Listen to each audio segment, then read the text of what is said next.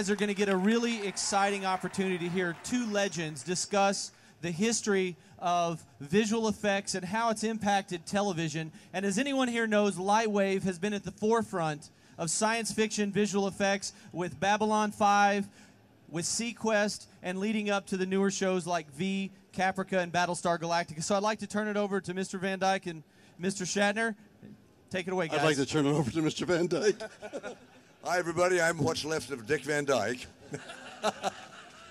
That's a great line. Now I'm a grandpa, great-grandpa, a computer nerd, and a dirty old man, and having a good time doing it. We don't know what we're supposed to talk about. I guess question, I'm a Lightwave idiot. I started, you guys remember the toaster? With the Amiga? I started out with the Amiga toaster like 20 years ago. Remember you'd start rendering 15 frames on Friday night and it'd be ready Monday morning? And now, the thing about Lightwave is I think it's the most user-friendly of any of the programs out there. And more of the movies, of course, you see it everywhere now. Cameron used it in Avatar. Avatar will be the benchmark for many years to come, and we all of the people here, I assume, know what was going on there in terms of the technology. They were just showing me the new Lightwave 10. All you just if it's running, you hit pause, instantly you get a full render right then and there on that frame. It's not believable. I can't wait to get them. I can't wait to get all the toys in this place. It's full of toys. I know nothing. I have no idea what you're talking about.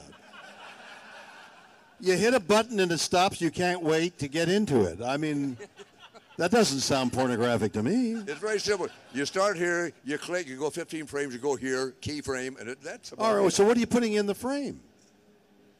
3D characters. You do motion capture, but it's user-friendly, but it's kind of a funny dichotomy because it is also so deep that all these years, I still don't understand a lot of it. The program just keeps getting deeper and deeper. You should see some of the good porno I've done. Oh, boy. You're an expert on sci-fi, though. I thought you were going to sound porno. No. I'm here because on Friday night, we launched Myouterspace, a website that's user-friendly for science fiction. And we had a great time with a lot of wonderful, interesting people who came on and became part of this website, which I hope all of you will look at and contribute to, because it's you people that we want on Myouterspace to talk to these millions of people that have hit on Myouterspace. And on the way over here, I was talking to Dick about it. He'll come on and talk about Lightwave, and we'll all have a good time on Myouterspace, because that's what it's designed to do. That's great. How many hits did you have? Well, Sammy Aridi, my partner, and I have been working on it for about 2 years. And one day, and we have a third partner, and one day we said, we should launch this thing. And I remember something about somebody saying they Twittered once, and something good happened. I've forgotten what it was. And I said, I'm going to Twitter it.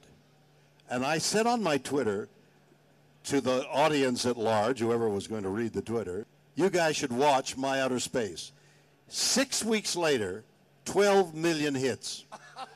It's in the top 1% of the websites in the world, and it's lying there fallow, waiting for all of us to contribute to show the world what we're doing, because there's a whole technical, we've divided it into 6 entities. Each of them are spaceships, and they all have their captains, which is the director. And then there are the planets, which have special effects and music and that kind of thing. So that's how we've divided it up. Well, on the special effects planet, we want you guys to come in there and talk about what you're doing and what your questions are, and have people like yourself who are fascinated by the technology to come in and talk about what your fascination is and what your questions are. I mean, you could ask the very questions, click, chip, click, and E. You could have gotten that.